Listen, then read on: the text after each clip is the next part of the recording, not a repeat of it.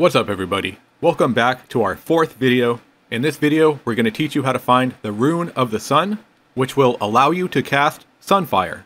A very useful spell. I know this is our fourth video, but you could actually find this rune as your second rune. All you need is Moonfire, and you don't have to battle any mobs. So you might even be able to do this around level 6 if you wanted to, as long as you can make it to the western end of Mulgore. If you're looking at the map, it will be south of Palemane Rock. Right here at the tip of this little squiggle. A little squiggle that represents a hill. When you get to this location, you will discover a lunar stone. When I first found the stone, I didn't know what to do with it, so I started hitting it with my stick. And, well, that didn't do anything. So I thought, it's a Moonfire stone, let's hit it with a Moonfire. And, well, that took away some of its health.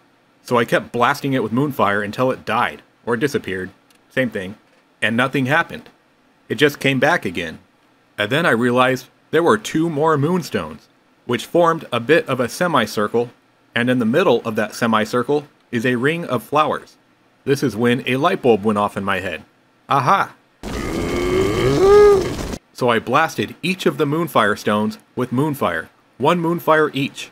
And then I looked at the circle, and nothing happened. So I gave them one more round of Moonfire, and suddenly, a chest popped up in the middle of the ring of flowers.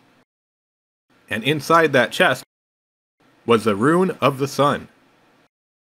Open your inventory, right-click on the Rune of the Sun, and bazinga! You now have Sunfire. This is a damage over time spell that is similar to Moonfire, so now you can cast 2 damage over time spells on your opponent. You can also use Sunfire in bear or cat form, however, it will replace your Moonfire. But you know me, I'm gonna keep spamming Wrath. Mahaha, obey the wrath of Man-Bear Cow. Oh hey, this Sunfire is a nice touch. I think I'm gonna like this. And if you liked this video, show me some love down below in the comments, and let us know if you have any tips or tricks that I forgot to mention. And subscribe to the channel, because we're going to be covering all 12 of the Druid Runes in this season of Discovery. This is Man-Bear Cow signing out, saying thank you for watching, and we'll see you in the next video.